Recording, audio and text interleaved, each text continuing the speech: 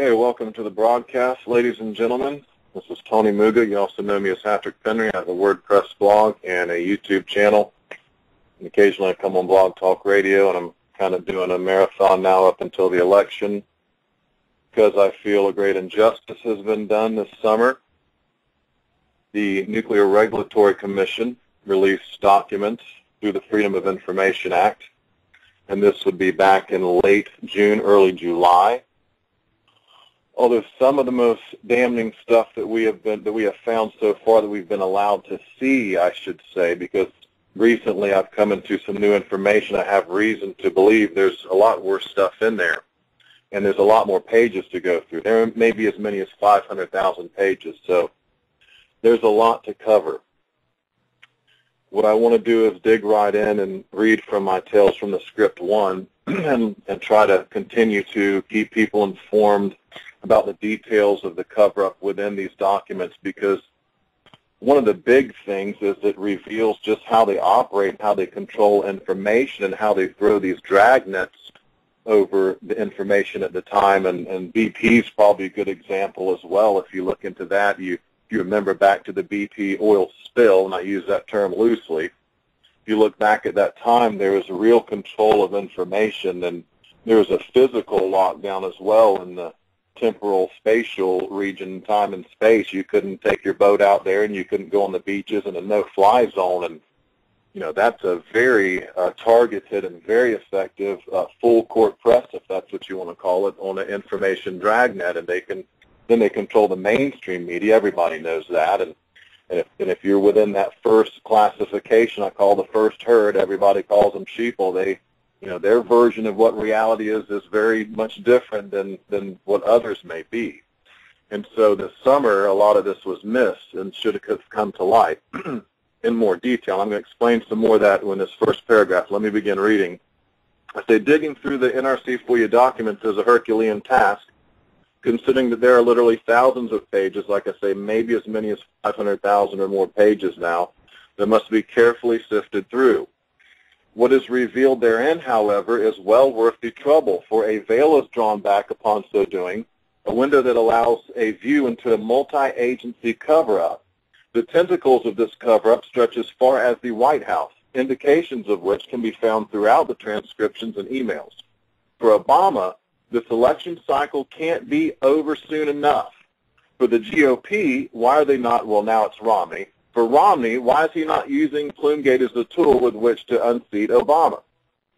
And that's a question that you guys will be asking yourselves when you become familiar with the documents. And I suggest that when you have time to read, you just begin to, go through from the first one and work your way down, and just start skimming through them and familiarize yourself with the emails and the characters involved and their tactics and how they do information suppression. And it's a real eye-opener. It's quite a lesson in cover-ups. If you've ever wondered how they do Roswell and the BP and 3 Mile Island and even Chernobyl. If you look at Chernobyl, that was a cover-up there because it wasn't until neighboring countries detected fallout and then eliminated their country as a source, and then looked at Russia and started calling the ambassador and said, hey, what's going on? You have a meltdown we need to know about. So let me continue.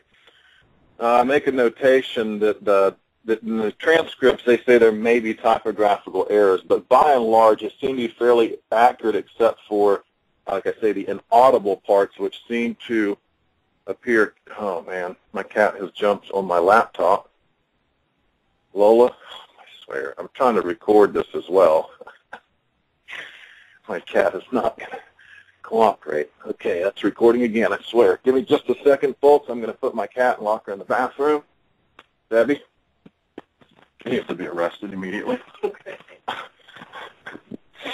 Okay, my apologies, but this is very real for me, folks. When you have 2 cats in the house and about 11 o'clock, 10:30, 10:45, they start getting riled up.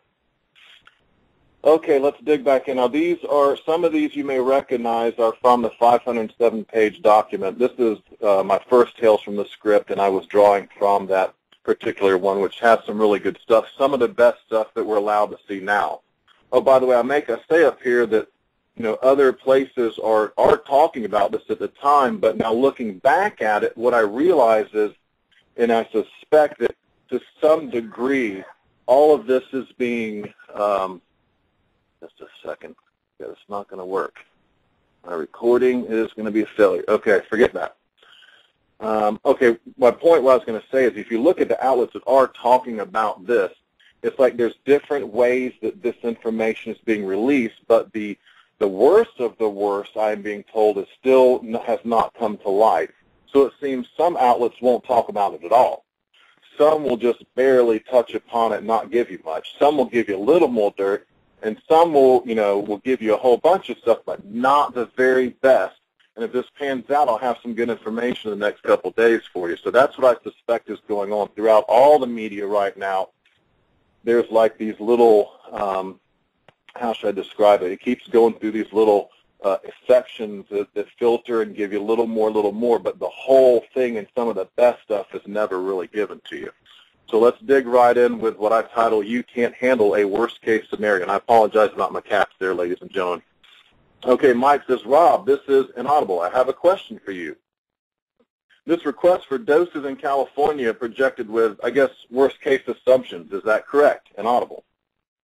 Mr. Lewis, I believe the doses that we saw from DITRA, and DITRA does modeling, represented a source term of 100% of the inaudible. Mike, okay, and where is this information being considered for releasing publicly like we do with a press release? Mr. Lewis, which information are you speaking about? Mike, I'm talking about these projected dose models, the models that the ones that you are doing and coordinating with other agencies. Is there some thought about releasing that publicly? Mr. Lewis, we have not had that discussion at this time. Mike, and don't take that as a suggestion to inaudible. I'm just curious as how we came upon doing that with our press release, and then are we advocating that for any future press releases here for doses in the U.S.? Mr. Dorman's chiming in now. Mike, this is Dan. Dan Dorman is this character's name. No, we're not planning any press release with this information. This was a projection that we were requested to run. Separate from our being requested to run that, we got this DOE briefing package that had this other DITRA run in it.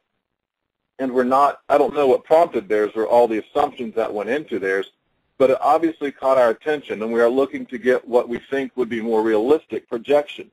Other questions? And you see, might I add, in some of these documents, when they say more realistic projections, you see evidence where they tell people they come back with a run, a Rascal or DITRA run or whatever, and they show it to the person, and they don't like it, and they kind of say, well, run the assumptions is what they call it, but I think they're referring to source terms. In other words, any source of radiation that may be emanating from the disaster site. It could be a spent fuel pool, it could be a reactor containment is breached or whatever, so their modeling is done off particular source terms. And early on, one of the models I read an article where just off the number one source term modeling, we were going to get, sufficient doses of radiation over here in the States, even off just and it was, 4, so we have multiple source terms. And will we ever really know? I mean, I don't know. The information, even from TEPCO in Japan, has been not forthright and few and far between, and the further time goes, the more you find out they lied. And TEPCO is just a model of, we've owned Japan for a long time. If you read any of Chalmers Johnson's books, if any of you guys are familiar with him, he's a bit of an expert in the Asian Eastern Orient section, especially Japan, and he points out how we've, since World War II, we've had Japan in our grip big time, and it's probably not changed to this day. I mean, if we're telling them to be quiet and them to hold information, they will certainly, be at our beck and call to do that, is what it appears. Let me finish reading here. He says, any other questions, Mr. Dorman says. Miss Howe. Okay, this is the lady from the Region 4, and I'm pretty certain now these are NRC regions. America is sectioned into regions, and nuclear plants are located in those regions. And Linda House from Region 4, I'm pretty sure this is not a FEMA region. I just took that wrong the other day. Okay, he says, Miss House says, Dan, just one comment. And Rob, this is Linda Howe in Region 4. Rob, I can talk with you offline about some background information for California. The DITRA and DOE runs for California may have been prompted by queries from the state because the state has been conducting interagency conference call, and DOE, EPA, HHS has all been part of those calls. a regional state liaison officer is also monitoring that. But there's some background that is politically sensitive that I can share with you offline. Now, this is interesting because today in my searches through the documents, I found another reference to, was it political sensitives, is how this one was. They were discussing testing seawater off the coast of Japan. One guy, if I may be mistaken, I thought his last name was Chu with the Department of Energy, and another lady, Vicky, I can't remember. I'll have to talk about this. I have to get this prepared. I may take tomorrow off so I can prepare for Friday and have some new material. But they were discussing the testing of seawater off the coast of Japan, and the lady was saying that it could be politically sensitive to do so if anybody, I guess, found out. The guy from the Department of Energy was just concerned about who was going to pay for it. So our best interests are not being put at the priority that they should be here. You can clearly see if it's a money aspect, and I mean, first of all, a lot of money is being wasted. We know that.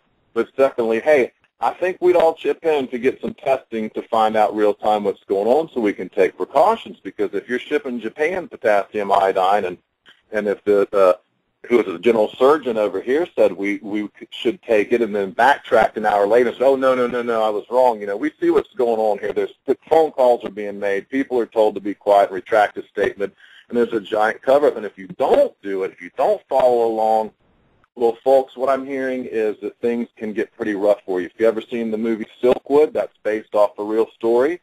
The lady who was a whistleblower against a nuclear power plant was run off the road, and people are killed and injured and threatened. And this is a very real, very dangerous industry. When I started writing about nuclear power, that's what I found. Of all the areas that I researched and wrote articles on, I found that in the nuclear power areas, it's strange. It's very mysterious that all this, effort and power and influence is put into this one industry. It seems above all others almost. Like this is the one that at all costs these guys are going to protect nuclear. And if something else has to go, then fine. But nuclear is the one that they don't want it to go anywhere. And it's pretty much madness. Once you're familiar with the documents and you read how serious the TEPCO incident was and what happened there, and then the real-time effects over here, you realize that if the BWR1 goes up in America, that's going to be very, very bad. I don't want to be within 1,000 miles of it, and I don't think anyone listening to the show or anyone who's researching this kind of stuff is that far away from one. I mean, I'm 75 kilometers from where they want to build the 2 new Levy County plants. And the Crystal River is probably 100 kilometers from me, and that's already got a cracked containment, and it's shut down. So, again, you see it's problematic, all of these, especially once they've gone through their time limit, and they'll relicense them. But we all know that that's really like rolling the dice is all that amounts to. So it's not profitable either, because if you only get 40 years out of one and you shut it down and you have to subsidize it heavily, well, it's not profitable. It's not safe. I mean, it's not sane either. I should probably throw that in there. Okay, let's go to this speaking highly of DOE. This shows that DOE people know all about DOE on the inside. I mean, when you look at 3 Mile Island, they're proven liars. Proven liars, the Department of Energy. Yes, I'm going to say that because in the 3 Mile Island incident, they said, oh, nothing happened, nothing really came out, no one got hurt. That's a fact. Well, the 3 Mile Island has settled out of court over $1 million to a family with a Down syndrome child. So put 2 and 2 together. Someone is a liar right there. I wouldn't pay a penny if I hadn't hurt someone or damaged someone. So that's pretty clear evidence right there. So here we're talking about the Department of Energy. And I say that because it seems the NRC is bad, but the Department of Energy, man, they seem like they're even worse, That's my opinion so far anyway. Male participant. And we ought to, giving assistance, we ought to be giving the experts, not male participants. Second male participant says, on the other side of this is DOE is pushing to have a contingent of DOE people join Chuck. Chuck is saying, I don't need that kind of help just yet. So that's an issue. That second male participant says, yes, because if he sends a contingent of DOE people, we are going to have to send a contingent of wranglers to, the other guy says, and Chuck knows that very well. I think this is Chuck Castro, if I'm not mistaken. So they know that DOE is a problem. They're not going to help the situation by sending them down there. And like I say, some elements of the NRC, they're not all totally corrupted. but a vast majority of them are totally in on this dragnet of information. They know that the reality, one, is the plume and fallout every time, and they also know we're in a jet stream. The Pacific jet stream flows from Japan right over here. They know all of this information. They know all the information from 3 Mile and Chernobyl. They state that in the documents multiple times, many times. So right there, they don't want you reading through these documents so you can find out that what the shills and trolls and nuclear apologists tell you is totally different than what they say in these documents. Early on, when I got trolled up hard, this guy comes to me after telling me everything I want to hear. One morning, he's posting up on Facebook this mathematical calculation that proves there's no way that radiation could have reached the West Coast. It was laughable. It was laughable. So I post like 6 or 7 of my articles, all my links and everything. What they do, they block me and delete me. And then the one girl apparently has written some article calling me an agent. So you see how that works. You can prove them wrong when you do. They have a couple choices. They can attack you or they can just disappear. And then they can slander you, of course. That's a great option for them as well. I'm not going to stoop to those levels. I just keep on going and preaching the truth. That's all I can do. Okay, let's continue back to the document or to my article. Working on worst-case models, cease and desist. Again, here's that example I spoke of earlier where if it doesn't fit, it's like the president saying, give me a budget, for 2012. And you come back and say, sir, we don't have enough money. We're running out of money. Just go back, crunch the numbers again until you come back with what I need to see. So pretty soon your assistants learn, look, just don't come back until you got what he needs to see. You know what he wants to see. Do you see how that works, folks? Mr. McDermott. I think this is Brian McDermott. I'm actually yeah, there you go. Josh, this is Brian McDermott. Starting to know these characters. Josh, hey, Brian, real quick. I'm giving you from the chairman a cease and desist on the modeling that we started to attempt to do yesterday with the MAX code to get all the way to the U.S. Mr. McDermott, okay. Josh, we don't need to pursue, we would like to stop pursuing that. We don't need to do that anymore. It's almost laughable to me, Mr. McDermott, okay. Josh, copy? Mr. McDermott, I copy. Josh, all right, we'll follow up. I can follow up more after the call. Mr. McDermott, okay, yeah, I'd like to understand. Thank you. Josh, yeah. I mean, this is almost out of a comedy script. I mean, you're not going to, obviously there's a failure to communicate, right? Isn't that part of that movie? There's a failure to communicate with industry, with our corporate fascist industry, which is hand in hand, in bed with the government. Folks, this has been going on a long time. We are in a serious situation in this country because corporate profits outweigh our lives.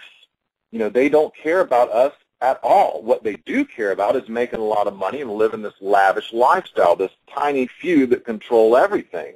And that's the most amazing thing, that if we could just get this information, if the housewives that watch The View every day, folks, if that View went off all of a sudden and a special came on the NRC FOIA documents and started telling this and the fatality numbers and about the children's cell dividing and the iodine and cesium in the milk and everything, seriously, folks, they would then understand, look, this nuclear stuff, it's not worth it. The children, it's not worth it. The children getting dosed with radiation. We'd rather have solar cells and the government release suppressed technology, over 5,000 patents. If you can't have a solar cell that's more than 20% efficient, no wonder Cylinder failed. It was meant to fail. It was built to fail. People don't understand those concepts, that a lot of these systems in America are negative systems. They are meant to be that way. If you are sick, you have to pay someone to heal you. There is no incentive to fix cancer, to release a cure for cancer. There's many cures for cancer, make no mistake. In fact, I'm working up a list of what they won't talk about in alternative media. And some of them are medical, some of these new cures and new treatments that are, they're in the underground because the establishment, this huge industry, is keeping them suppressed, just like anything else. So we see here a failure to communicate between this industry, nuclear industry, that promises us clean energy, right? We know that's a lie because they're all allowed an effluent. Well, how much of an effluent? They'll say not very much. It's the standard, they don't have a limit, But again, these are the ones consistent lying throughout the documents, right? Now they're telling us, don't worry about the effluent, the radioactive discharges. It's just a minimum. We check it.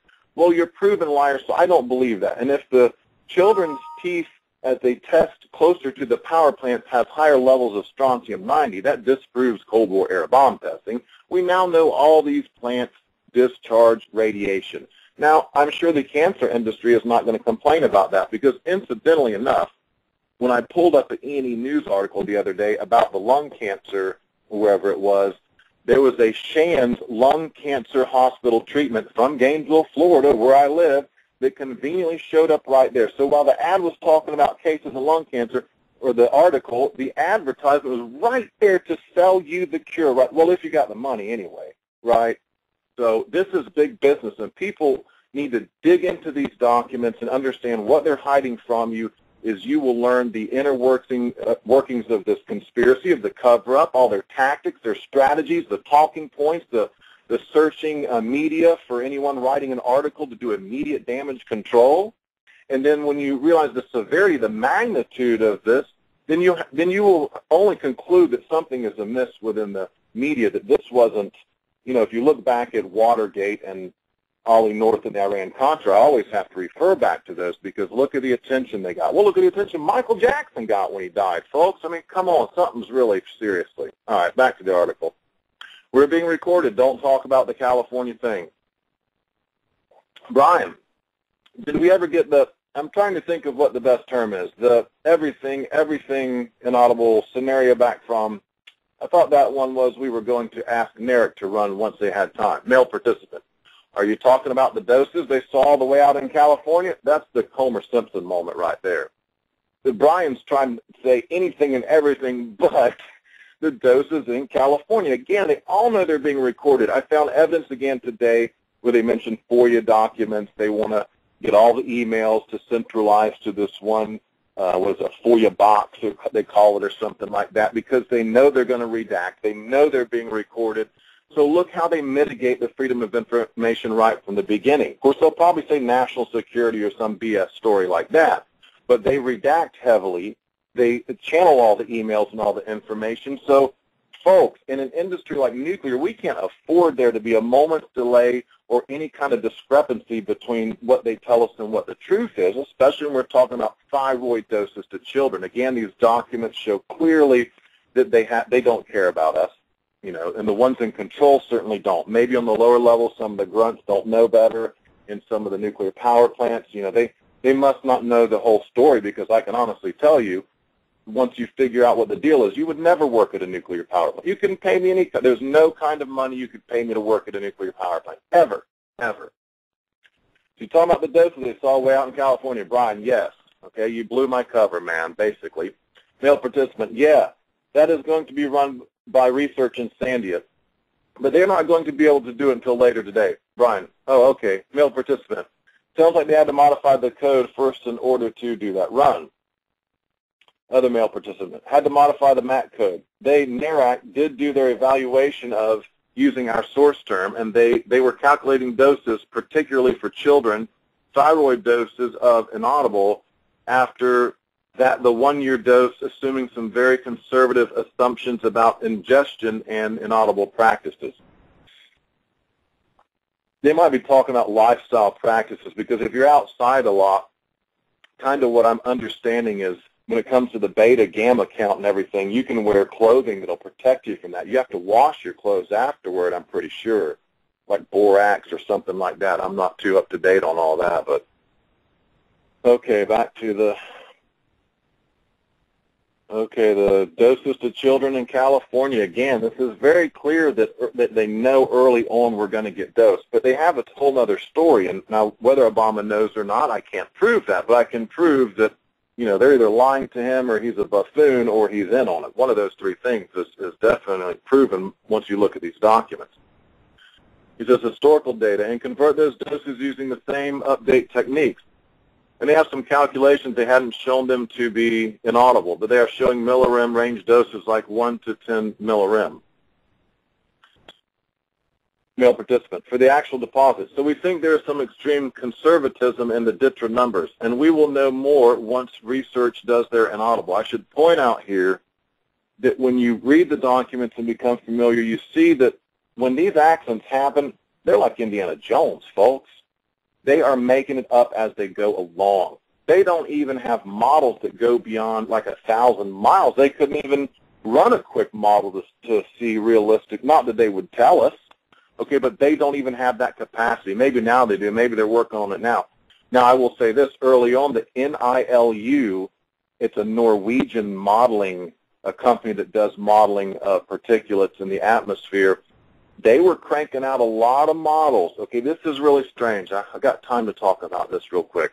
The NILU were cranking out a lot of really damning models that showed everything from cesium to iodine. I think pretty much that's what they were, xenon, stuff like that. But you could see where the U.S. was getting dosed. You could see where the U.K. was getting dosed. Now, if you look at some of the pictures I've got on the Blog Talk Radio page as it's flicking through, there's one that shows that France, Japan, and U.K., at least those three, maybe more, even more, I'm sure, Germany, I think, they gave rainwater warnings. They show a picture, you hold an umbrella and you see the little nuclear sign, and it's telling you stay out of the rain, stay out of the rain, you know. So when Taiwan had, radioactive levels that were high enough to tell their kids to stay out of the rain, they didn't go to school. Well, that same day over here in California, apparently it was 10 times as high. Nobody said anything. So this is the big thing about the documents and why they're just going to give you some small stuff and not give you this big picture and put it all together like that, because for the nuclear industry, it's really the nail in the coffin. They don't have much to argue, and that's why they don't give you a chance to argue. For instance, in this Levy County plant, you can't even argue that they melt down and all the kind of stuff that goes with it. The best you can do is say, hey, it's using too much water from the aquifer. On that alone, we can't have one here. So we'll see how that goes. That's coming up at the end of this month, and I may go to that with my mom, and that's in Bronson. It's not too far from me. You don't have the opportunity to speak, but you can listen to what the panelists, I think it's the Atomic Board of Atomic Scientists or whoever it is that actually gives the permit or whatever. So I may be able to go to that and actually hear what they have to say, and that could be quite interesting. So that's pretty much going to sum it up here for tonight. Do check out this document. It's a 507-pager, and it's, if you look at, I think, page 151, they talk about, quote, we have all the benefit of knowing about Chernobyl. That's a nice one to have when the trolls and shills and nuclear apologists tell you that Chernobyl was, they don't, innocuous, right? You tell them in the documents they're talking all about it. They know exactly how serious it was. They're doing models off of it, actually. They know. So, folks, I will continue. Again, I'm going to take tomorrow off because I want to come up with some new, like I say, there's so many pages to go through. And, for instance, I opened up today randomly. I choose one, open it up, go right to the back, because the front of the documents, they put some bogus stuff in there to distract you and hope you don't go to the back. Go 75% of the way through and start going through the emails and familiarize yourself, because I've got a Tales from the Script Part 5 in just about 30 minutes worth of work. Okay, I'm running out of time here. Please join me again, not tomorrow. I'm going to take that day off. I'll be back Friday with some new material. Read through the Tales from the Script, read through that 507-page document. And Halloween, I'm probably going to read from my Operation Mockingbird style alternative media infiltration, and maybe set up to do an hour that night or something. We'll see if I can get the money together to do it. So thanks for joining me. We'll see you back again on Friday. And sorry about my cats disrupting everything. That's kind of threw me for a loop there, folks. Okay, appreciate it. Over and out.